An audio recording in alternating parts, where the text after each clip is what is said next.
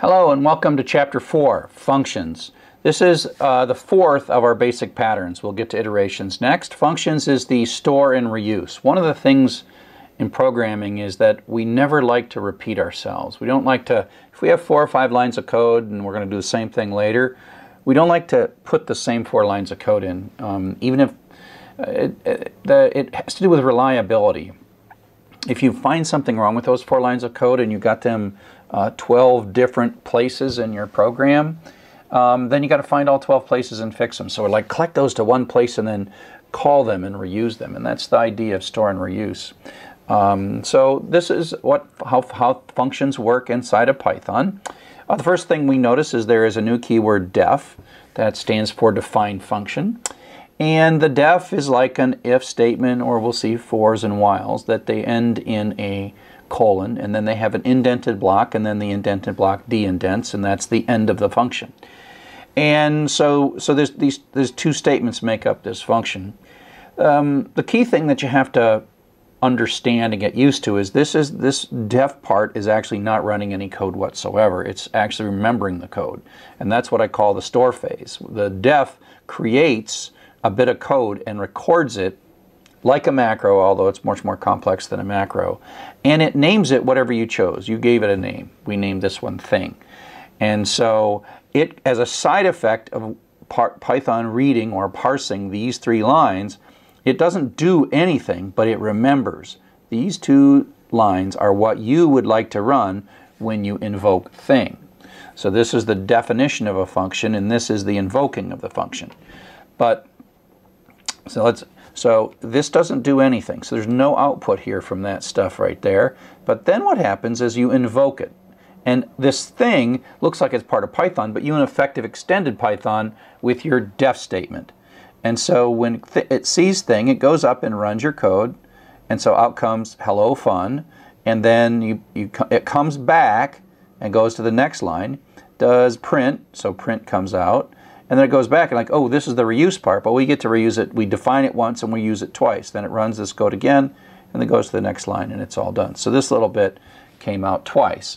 And of course this is really simple so that I can fit it on a page, but you get the idea that I don't want to repeat. This might be, 15 to 100 lines of code, and I don't want to type those over and over again. So I say, hey, store these in a name that I choose, and then when I invoke them, bring them back and then run them again. Okay? So that's the basic idea. We actually have already been using functions from the beginning. The print is a function, right? Print is a function. Every time we see print, P-R-I-N-T, parenthesis, and then we have some stuff in here, we are calling the print function. This is the syntax with 2 little parentheses, is the syntax for functions. And so input's a function, type is a function, float's a function, int's a function. All these things are built-in functions that come with Python at the moment that we started. I mean, we installed Python and these came along. And then there's other functions that we define and use, and that's what the def is for. And in effect, we can create new reserved words of our own making that extend the Python language after we define the function. So it's just this bit of reusable code that takes some arguments. We haven't seen any with arguments. There's a little parenthesis, and we'll see how that works in a bit. We define using the def keyword, and then we invoke it. There's the defining phase, which actually doesn't run the code, it just remembers the code, and then there's the invoking phase. You define it once and then invoke it 1 or more times. Calling the function or invoking the function, we think of those 2 things as the same thing. Call, invoke, or just the terms we use. Most people just say call the function, but invoking it is a perhaps more descriptive way to think about it. So here's an example of a function. It is built into Python. It's called the max function. And we can pass some parameters into the max function. So we pass the hello world string. Now, like much of Python, max knows what kind of thing is being passed into it, and it knows that it's looking for the largest character, the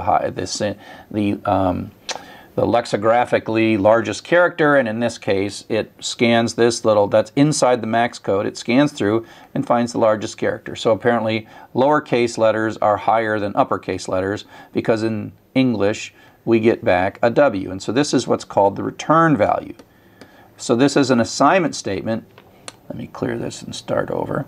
So this is an assignment statement, so it has to evaluate this right-hand side, and a function call is nothing more than like x plus 1. It's something to evaluate. It runs the function code, passes in this argument, and then this residual value, this is called the return value, we'll look at this in more detail, becomes the result of this little bit in the expression, and there's nothing else. We could have, you know, w plus 1 or something, and then the w is what's stored into big. Okay, so we print big, and big is a variable that has the letter w inside of it. And then we ask what is the smallest, and that finds the blank, and so we get a blank to see this. There's a min function and a max function. Both of these are built in. These are built-in functions. They're always there for us. Okay, so here is another example of the max function, and so we can think of this as invoking or calling this function as this right-hand side is being evaluated. We are passing this variable in, and there's some code in here, and it's going to do some stuff, yada, yada, yada, and then it's going to give us back a bit of stuff, and that's its return value, and then that goes up into the big, right? And so that's how this works. And so this is actually built in or burnt in, I guess I can't draw. And so you can think of this as sometime a long time ago when Python was being first formed, somebody wrote some code.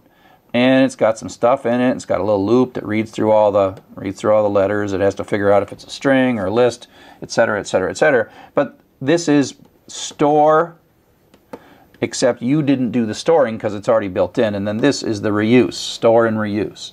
So we build these things into Python. They're already pre-built, as if before the first line of your code executes, way up here, someone put all this code in for you into Python and created a thing called max for you. Now we've been using this already, built-in functions, we've got type conversions, we've got like the float that takes a integer and returns a floating point version of that. And again, this is kind of like an expression. So it's like I want to divide this by 100, but before I do that, I've got to convert it to a float. So it has to sort of do these function calls as it's evaluating the expression. Okay? Sometimes, like here, we just have a prints out the return value. That's what this is. This is the return value. If you just type a function in a parameter, it can be in a constant or it can be a variable. And as we'll see in a second, we'll give you many of these if you like. So you can either just run it or take the result of this. This passes an integer in, converts it to a float, and then puts the float into that. Type tells us what kind of thing that is, and you can use this inside of an expression. And so it's like, what am I going to do first? Oh, I've got to do 2 times this thing. Oh, wait a sec. Pause just briefly for a moment to call out to some float code, pass a 3 into it, and then something comes back, the return value, the residual value comes back, and then that participates. In this case, it's going to be 3.0, participates in this 2 times 3.0. Okay? And so 2 times 3.0 ends up being 6.0, etc., etc. But you can see as it's like, oh, wait a sec, I got to figure out what this is, call the function, get the return value, and then continue processing this expression. We've also done this with string conversions, partly because, just as an example, the input always returns a string. The input function returns a string. And so, you know, here's this string, could be coming from input, but we'll just take 1, 2, 3. We know that that's a string. It's not the number 123. And if we try to add 1 to it, we get a trace back. Cannot concatenate string and integer. Trace back.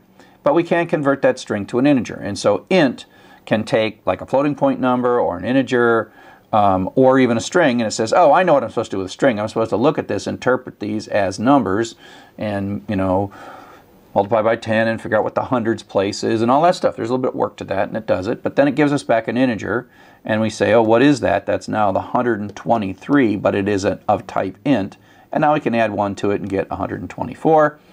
And as before from this example that we're kind of reusing from a previous chapter, you don't want to try to convert, oops, sad face, sad face, sad face.